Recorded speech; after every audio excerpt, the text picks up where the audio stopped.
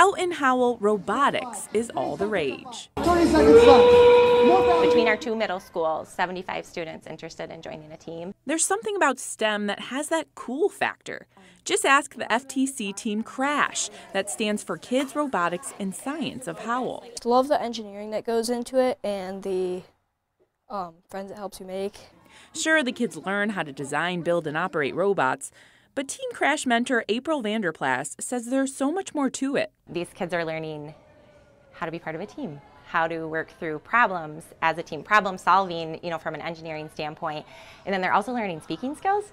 And marketing skills. In FIRST Robotics, we're all about spreading the word of FIRST. Enter the CRASH Team STEM Box in downtown Howell. It's a twist on a classic community-focused project. So it came from the little free libraries that we often see on the side of the road, and just wanting to get people involved in FIRST and learning about STEM. Inside, free STEM kits geared toward elementary school students.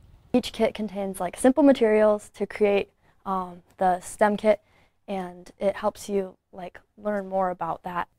The team's been switching them out every few weeks. This next kit? We decided we needed a Christmas-themed STEM kit. Is your goal to stick toothpicks and gumdrops together to make the tallest shelf, and then set your elf on the top to make sure it stays stable.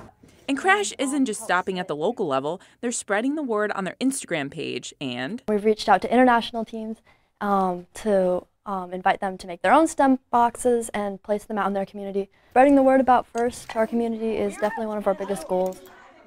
We want to let people know about robotics and all the career fields it can help you in. The STEM box isn't going anywhere anytime soon, so grab your kid, grab a kit, and let the magic happen. In downtown Howell, I'm Alexandra Bahu, 7 Action News.